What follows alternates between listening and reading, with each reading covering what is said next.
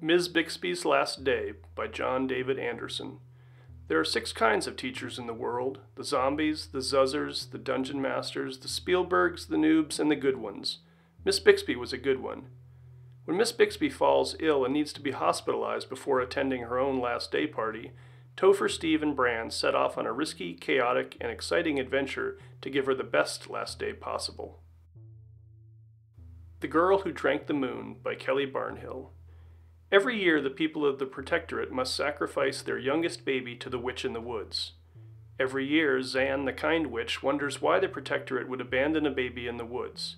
Every year, Zan rescues the baby and brings it to be raised in a town across the wood. One particular year, Zan meets the newest offering, Luna, and accidentally feeds her Moonlight, enmagicking the child and setting off a chain of events that will change the entire world as they know it. Soar by Joan Bauer. Baseball is life for Jeremiah Lopper, even though a serious health issue keeps him off the field. When a scandal rocks the high school team with devastating consequences, can Jeremiah's can-do spirit bring baseball back to this heartbroken community? Lucky Strikes by Louis Bayard.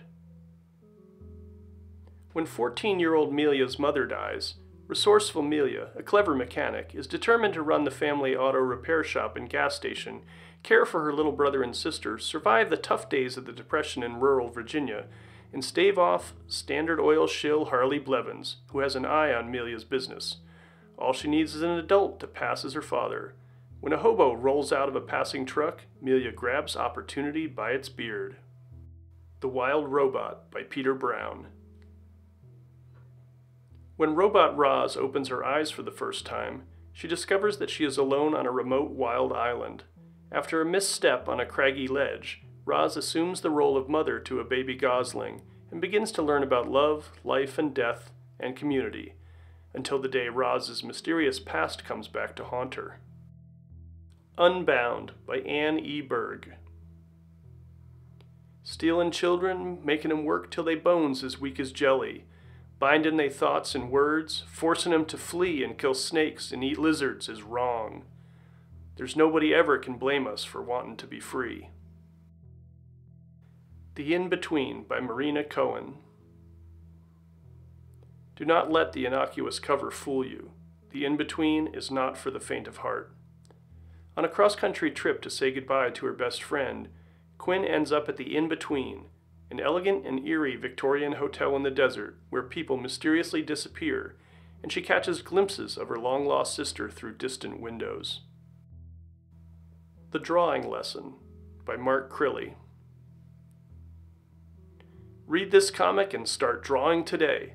No, really, read this comic and start drawing today. Follow along with David as he takes lessons from Becky, his reluctant teacher. For some reason, Becky isn't thrilled when her quick lesson to a kid in the park turns into 8 a.m. wake-up calls and daily visits from David, but he is tenacious and he shows talent. Nothing But Trouble by Jacqueline Davies. When Lena moves to town, outrageous things start happening. Oaxaca Middle School is filled with purple puffs of smoke, parachuting mice, and clues for a perilous scavenger hunt. For the first time in Maggie's life, Oda M feels like a place where anything could happen, until the new principal cracks down.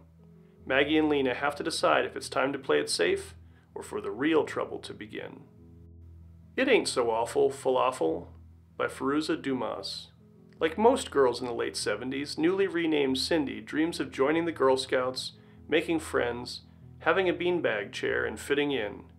When Cindy's, given name Zimorad Yusufzadeh, home country Iran, makes headlines with protests, revolution, and finally the taking of American hostages, Zimorad despairs of finding a place where she belongs.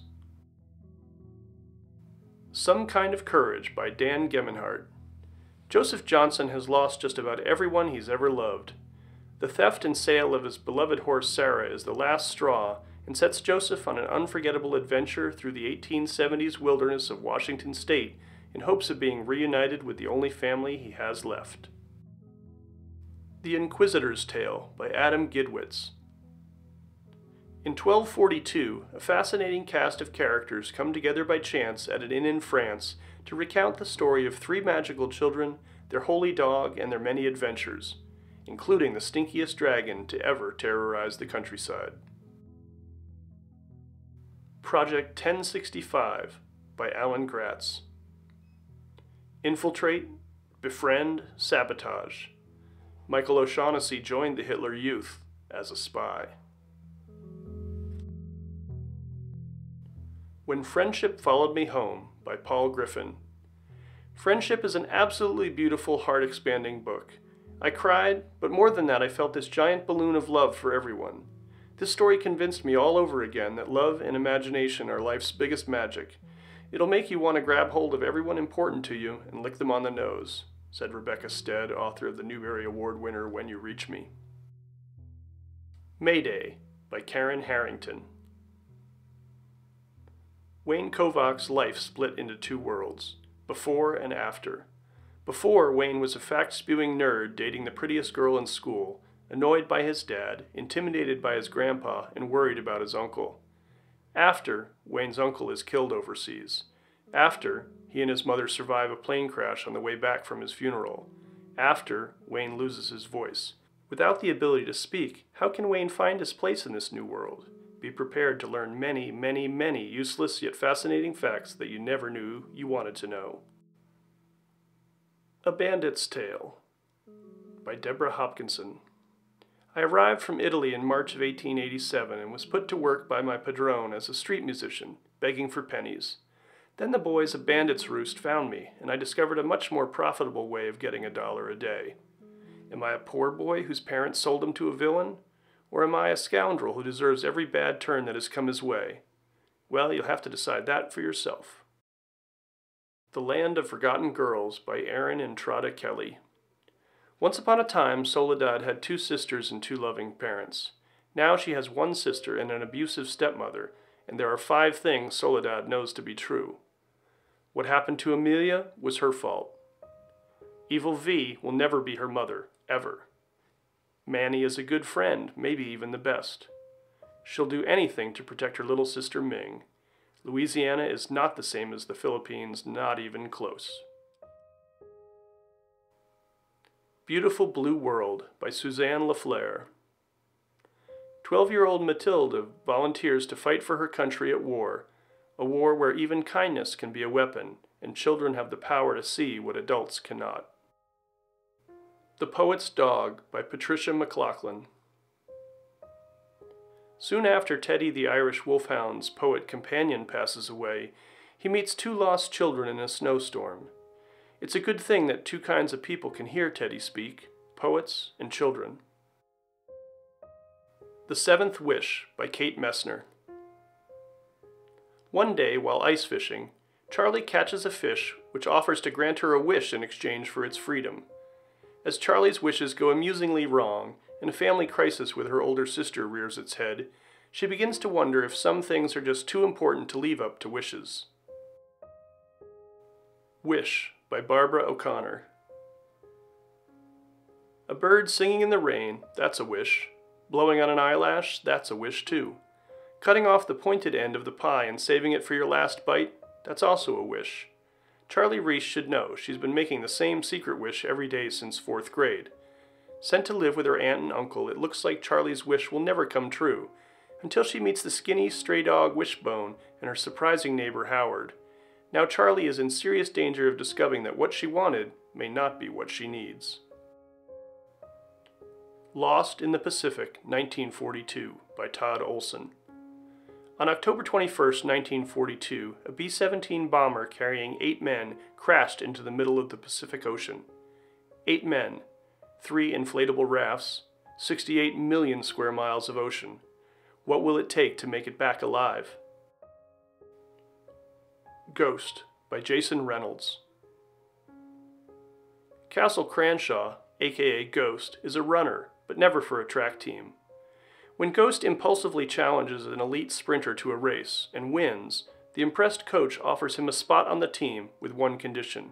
If Ghost can stop getting into fights at middle school, he can run for the Defenders. The Evil Wizard Smallbone by Delia Sherman. I am the evil wizard Smallbone. I know spells of binding and release, transformation and stasis, finding and losing. I learned them by experiment and example and luck, but most of all, I learned them from books. And you'll never learn a single thing I don't choose to teach you, because you can't read. You knocked on the door and you asked for shelter. Well, you got it, and now Evil Wizard Smallbone has got you. Falling Over Sideways by Jordan Sonnenblick. Harassed at her middle school, not taken seriously at home, and with a perfect older brother, Matthew, to live up to, 13-year-old Claire has always felt like her life was cursed. Then one morning, when she and her father are talking at breakfast, he suddenly keels over, and everything changes. The Bitter Side of Sweet by Tara Sullivan. When Amadou and Seydou left their family in Mali to find work, they never imagined they'd end up as forced labor on a cocoa plantation in the Ivory Coast, but that's exactly what has happened. Their will to escape grows weaker each day until Khadija arrives and reminds them of the one thing that truly counts. Some Writer, The Story of E.B. White by Melissa Sweet. Salutations! This is a biography like you've never seen before about the iconic children's book author of Charlotte's Web and Stuart Little. Children can sail easily over the fence that separates reality from make-believe. A fence that can throw a librarian is nothing to a child, said E.B. White.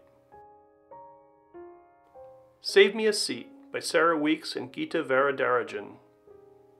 Joe's lived in the same town all his life and was doing just fine until his best friends moved away and left him on his own. Ravi's family just moved to America from India, and he's finding it pretty hard to figure out where he fits in. Joe and Ravi might be from very different places, but they're both stuck in the same place, school. The Littlest Bigfoot by Jennifer Weiner. Lonely 12-year-old Alice wants nothing more than she wants a friend. She just doesn't expect her very first friend in her entire life to be a Bigfoot. Wolf Hollow by Lauren Wolk. The year I turned 12, I learned how to lie. The year I turned 12, I learned that what I said and what I did mattered. My steady life began to spin, not only because of the war that had drawn the whole world into a screaming brawl, but also because of the dark-hearted girl who came to our hills and changed everything.